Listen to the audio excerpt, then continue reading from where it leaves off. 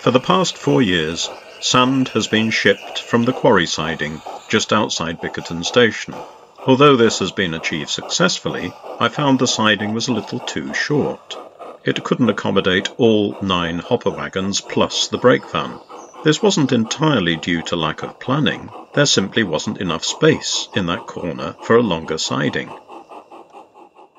As you can see from this plan, the quarry is tucked away beside the rock wall on the line leading to Peckforton, with very little room for extension.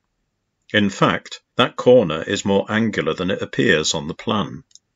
This photo gives a much clearer view of the quarry siding and how tight that corner is beneath the overhanging fir tree. If I did want to extend that siding, then either I would need to tunnel into the rock face, or I would have to turn it through 90 degrees to follow the rock wall round by the stream. Indeed, that's exactly what I decided to do. I worked out that not only could I extend the siding, I could install a run-round loop, and, while I was at it, I could also link the end of the siding to the main line as it approached Peckforton, giving me an interesting reverse loop when I had visitors, or use that new junction as a supposed link to Peckforton Castle on days when I was running my railway end-to-end. So, never one to procrastinate unless it's doing the washing up, I surveyed the site for the new extension and run-round loop, and then worked out where the edge of the new extension was going to be. At this point, I used concrete blocks as markers, as I wasn't sure how much sandstone I would need and how much I already had sitting in that pile of rubble behind the garage. A trench was dug to create footings for the new rock wall, approximately 6 inches deep, with a 3-inch layer of crushed stone at the bottom. A 3-to-1 mix of sand and gravel to concrete was then prepared, shovelled into the trench, and left for a couple of days to set. Meanwhile, fragments of sandstone from my one day that will come in useful rock pile were nuzzled down into the setting concrete. And then, once the footings were completely set, gaps were filled with a 3-to-1 mortar mix of builder's sand and cement. This was squidged into place with a trowel and the fingers of rubber-gloved hands. Concrete breeze blocks were then laid along the line of the track bed. These were placed onto rammed earth, then levelled using handfuls of sand under the corners and edges. Mortar was then forced into the gaps. This is largely to prevent weed growth, but also where the blocks are angled on curves to provide a continuous level surface for the track. And then the track was laid. I used plastic raw plugs in holes drilled into the blocks, with screws at intervals to hold the track in place. Points are left to float once the track on either side has been fixed down. I realise not everyone likes fixed track, but it's the method I've been using for the past 17 years, and it works for me.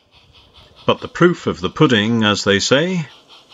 Here we see loco number 14, Black Hawthorn Burwoodsley, pulling a train of 9 hopper wagons plus brake van into the old quarry siding.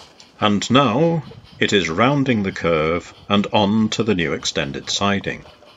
The track is for now unballasted. I want to try it out for a few running sessions to see if any adjustments are required before ballasting.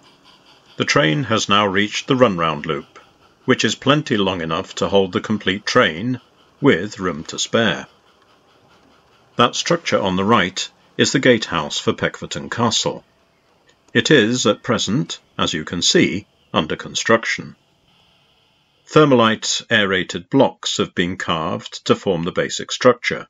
The next stage will be to add texture, mortar courses and tiling, and detailing, windows, doors, etc. And then it will be coloured with cement dyes. And now back to our sand train. The loco has run round and detached the brake van, ready to be reattached at the other end of the train. And now the hopper wagons can be pulled forward to take their turn beneath the loading hoppers.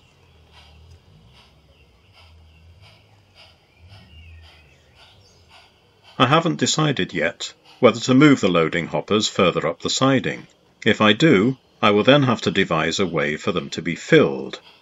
either extending the 2-foot gauge feeder railway or installing conveyors, or perhaps, maybe, even an aerial ropeway.